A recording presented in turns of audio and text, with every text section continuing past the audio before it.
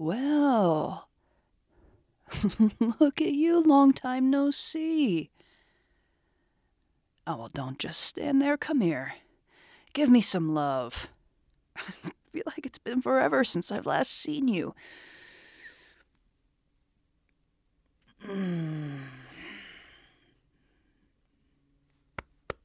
How have you been? Oh, come in, of course. You're a little early, I think. I don't remember all that you have going on, and to be quite honest, I know that there's supposed to be more people here, but you're the first person that's shown up. Oh, absolutely not. You dare imply that you would be intruding in my home space where I love to have you and have cooked for you and gave you a welcoming party when you transitioned and all of that? I would hope that of all things, you think of this as a second home. Well, of course, a second home. The first home, obviously, is where you want it to be. Where the heart is and all that delicate stuff. You know what I mean. Sit down, please. God, it's been forever since I've seen you. Look at how you've grown. And look how beautifully you're changing. Do you...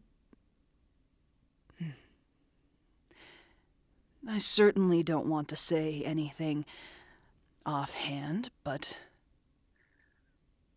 do you feel better? More like yourself, I mean.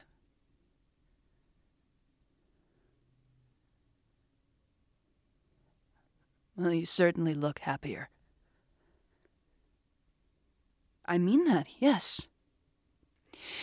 I remember before you came out to me and to my wife, I remember you being so nervous. Like the change was somehow going to be so different and my family wouldn't regard you the same way. And you remember what we said to you? Whatever makes you happy. That still applies, you know. So are you happy right now?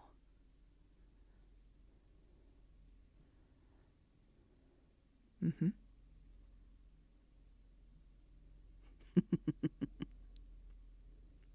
And I do hope that everyone around you and in your circle are as supportive as you would hope and need for them to be.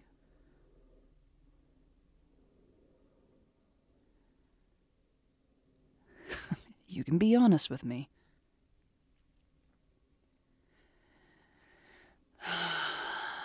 See, this is the funny part about you. For years, literal years, you try to act as though I don't see these things coming, as though I can't tell if you're hiding something. It's okay if it's not perfect. Life rarely is. And it's especially okay if you'd rather not talk to me about this. I understand. People within your inner circle and all of that. But if there are problems, and if you would allow me, I would like to help if I could. Maybe provide a older perspective on things.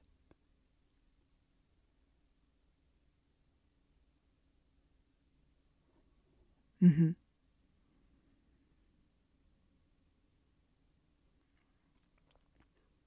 Oh. Is that so?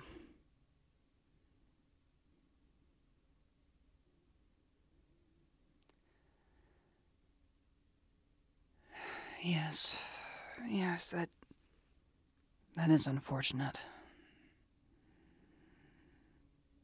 I'm sorry that people have treated you that way. I mean, I'm older, and so I've reached the point in my life where it's really nobody's damn business what you do. People keep to themselves, or at least they say they do, and then they find themselves just absolutely desperate to be in your business. It's a strangely hypocritical part about growing older. All the same, I'm sorry that you've not had the support that you deserve. You should be applauded, in my opinion. It's hard enough as it is stepping out of a closet, and even harder finding somebody that you love and marrying them, but... well... is there any encouragement that I could provide you? Would you... would you mind an old mom figure just rambling for a while and trying to provide encouragement?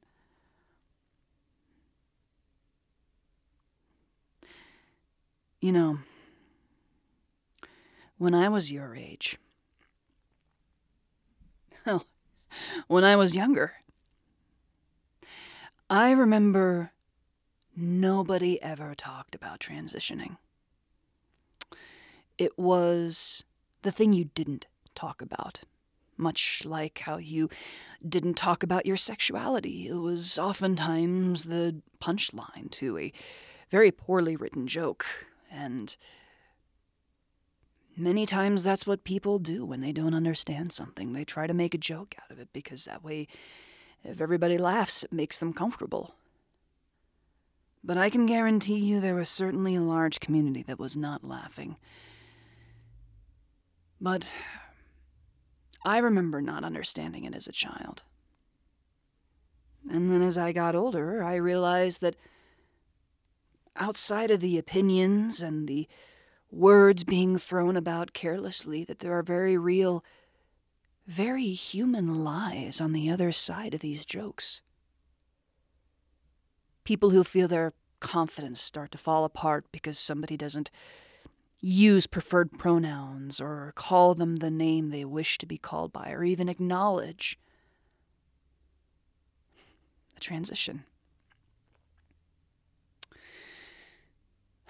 When I was your age, there wasn't even a term for bisexual.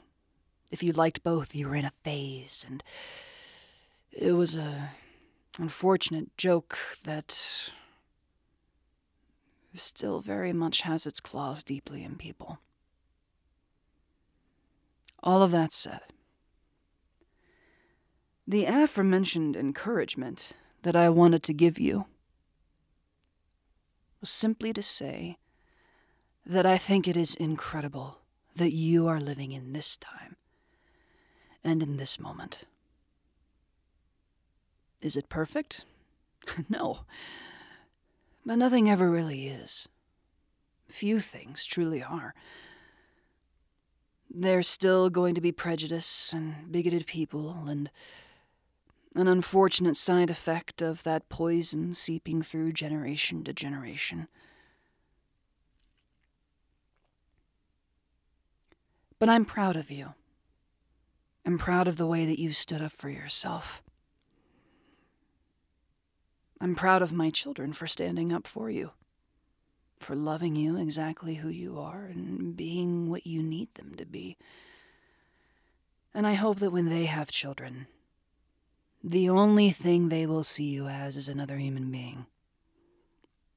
That's certainly how I raised them, with love and compassion and understanding, and none of this gatekeeping nonsense that just... it makes me feel my age every day it gets discussed. What I wouldn't have given to have adequate representation at your age. And now we have actors and so many people in high profile being their authentic selves. And I think there's something beautiful about that. There'll always be haters. Do you still call them haters? There are always going to be people who are going to try and squash your happiness because they are not that level of happy. It's jealousy. Deeply rooted jealousy. How dare somebody be so happy when I can't achieve that? And it's a very simple answer for what you do with those people. You disconnect them from your life. And you keep close the circle of friends that support you and love you and want the best for you.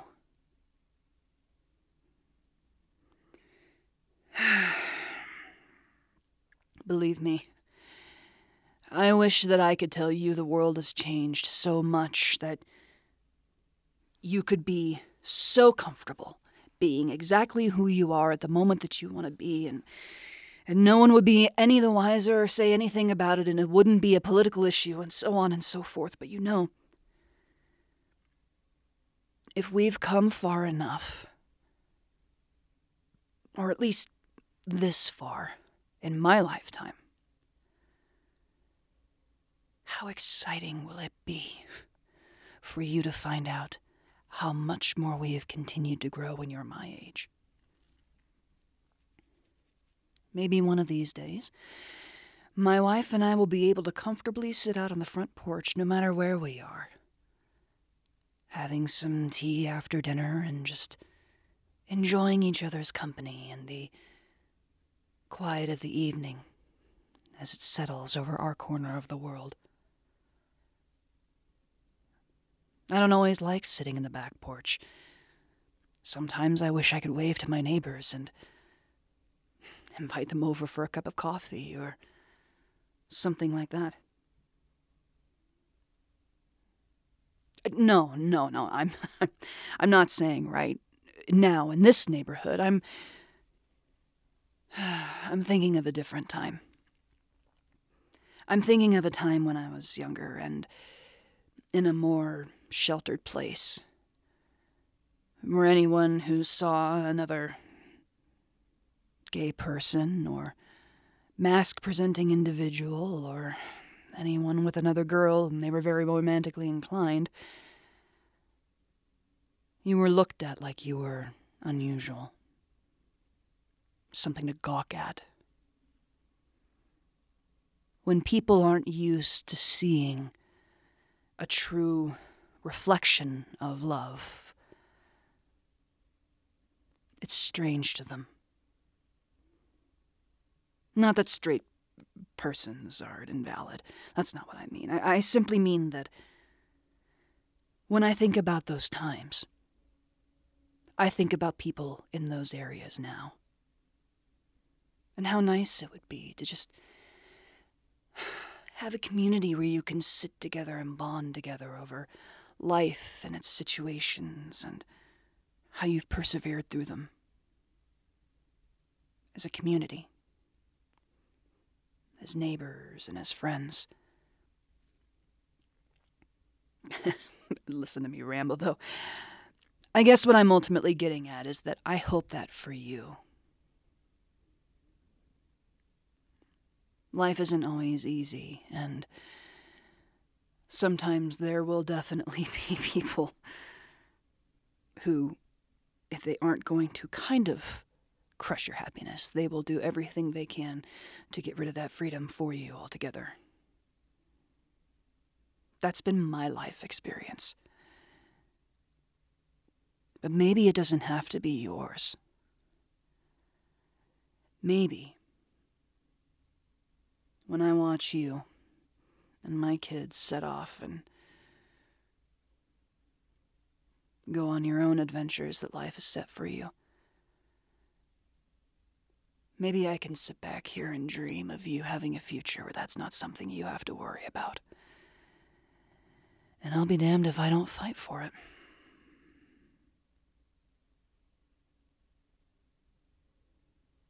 You're a good kid.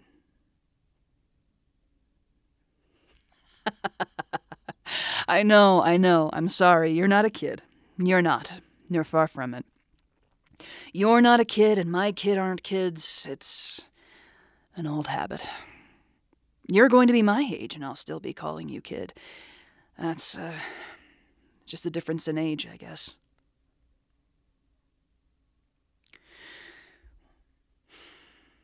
Let me just ask you one important question, and then we can get up and get ready and all of that, but just be honest with me. Are you happy? I've said a lot, and I know that but really,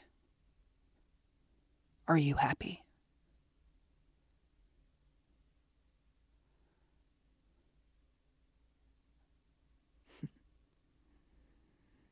Then, sweetheart, that's all I need. And if anything happens that makes you unhappy, especially if that has anything to do with my kids, you need to tell either myself or my wife right away, and we will absolutely work on that. Life's funny that way. It can be a tragic comedy at times. But we've done our best, and that's the best that we can really do. So, let's go ahead and get ourselves ready. And, oh yes, I'd love your help, absolutely. You can start by doing the dishes in the sink. Come on, kid, you've been in my life for how long? You didn't really think I would pass up an opportunity to have somebody else do the dishes, did you? Don't worry. I've got rubber gloves. All of your accessories will be safe.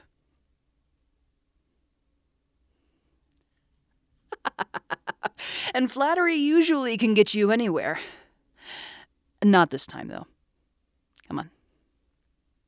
You can tell me about anything you want to with transitioning, and if it's okay, I maybe have some questions of my own that I could ask about it all. I'd like to be better educated in it, if that's all right. Perfect. Well, let's get started.